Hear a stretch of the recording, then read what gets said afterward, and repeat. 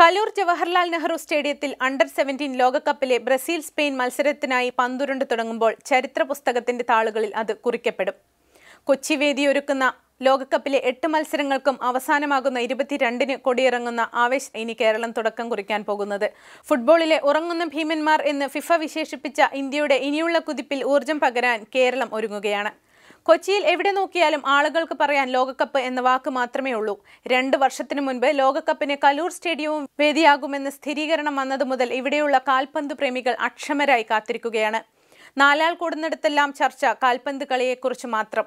ലോകത്തെ ഫുട്ബോൾ ഭ്രമത്തിൽ ആറാടിച്ച് വിസ്മയിപ്പിച്ച പെലെയും ഗാരഞ്ചയും സീക്കോയും റൊണാൾഡീഞ്ഞോയും നെയ്മറുമെല്ലാം പിറന്ന മണ്ണിൽ നിന്നും മഞ്ഞപ്പടയുടെയും ടിക്കി ടാക്ക എന്ന സുന്ദര ശൈലിയുമായി ലോകത്തിന്റെ മനം കവർന്ന സ്പെയിനിന്റെയും യുവസംഘങ്ങൾ പോരാട്ടത്തിനായി വിമാനമിറങ്ങിയതോടെ ഈ ആവേശം 10 മടങ്ങായിരിക്കുകയാണ്.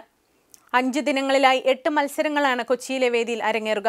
ഗ്രൂപ്പ് ഡിയിലെ പോരാട്ടങ്ങളാണ് പ്രധാനമായും നടക്കുന്നത്. കൂടാതെ ഗ്രൂപ്പ് സിയിലെ ഒരു മത്സരത്തിനും 1 വീതം pre quarter മത്സരങ്ങൾക്കും Kaloor Jawaharlal stadium വേദിയൊരുക്കും. Sports desk Magnavision.